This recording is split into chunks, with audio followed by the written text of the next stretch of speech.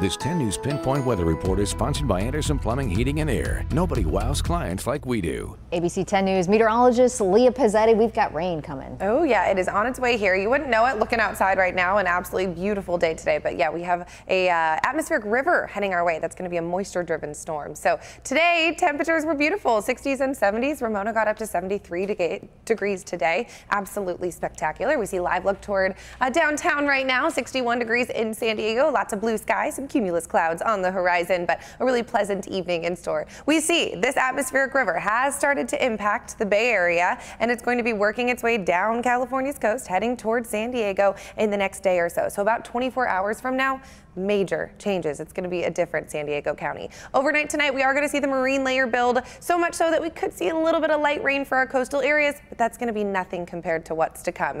By tomorrow morning, your morning commute, maybe some light rain, shouldn't be too bad. It's not until around lunchtime that the rain really starts to kick in. So this is showing about 1 p.m. That's when we're going to see that widespread rain. It's going to be mostly west of our mountains. Same thing, and then it's going to continue. So by Monday evening, 5:30 p.m., we're seeing not too bad. Could see some little pop-up showers here and there, but it's really going to be afternoon is that first push, and then later tomorrow night it's going to be that second big push. So this is showing 10, 11 p.m. Look at that red. That is heavy rain that we're going to be seeing really across San Diego County. Everybody west of our mountains has the potential for this dense rain. Into Tuesday morning, we're going to see showers lingering. So we can see around 6 a.m. tomorrow morning.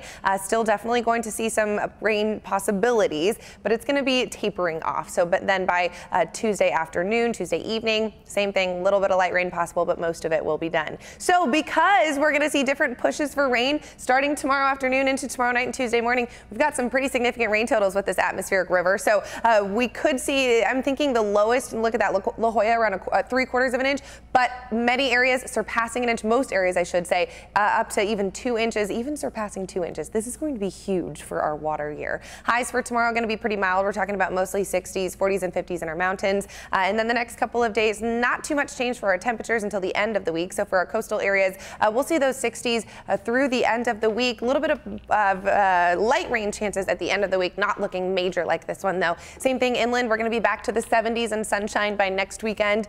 Mountains, cooling down into the 40s on Tuesday, back to the 60s by the end of the week. Desert, same thing, a little bit of a cool down, 70s, and then we're back to the 80s by the end of the week. So yeah, next couple of days through Tuesday, it's going to be nuts. It's going to be nuts. All right, thanks, Leah.